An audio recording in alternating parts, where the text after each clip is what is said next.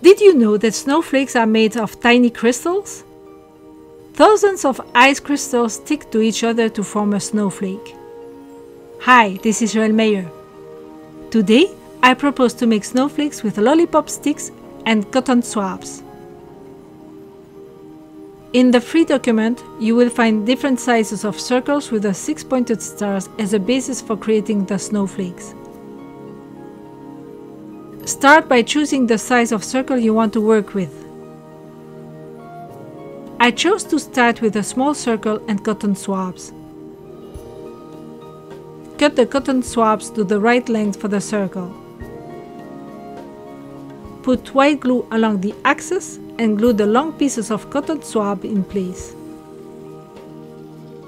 Then you can put glue between the long pieces and place the shorter pieces. This makes a very simple snowflake for younger children.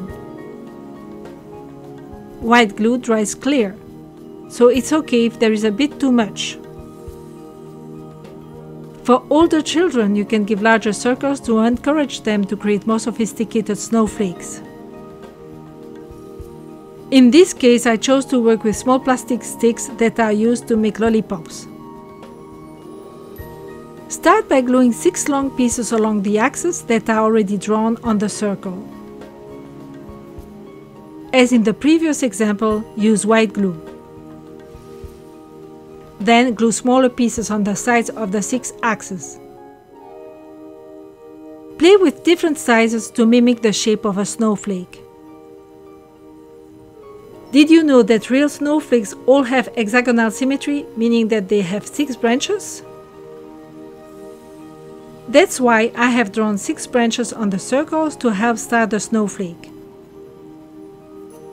When the snowflakes fall from the sky, they all have a basic shape, and depending on the atmospheric conditions, snowflakes grow into a unique shape.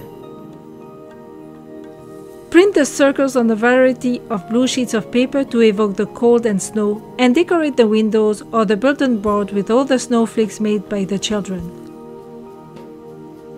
To print the illustrated instructions for this project and the started circles, click on the link below the video.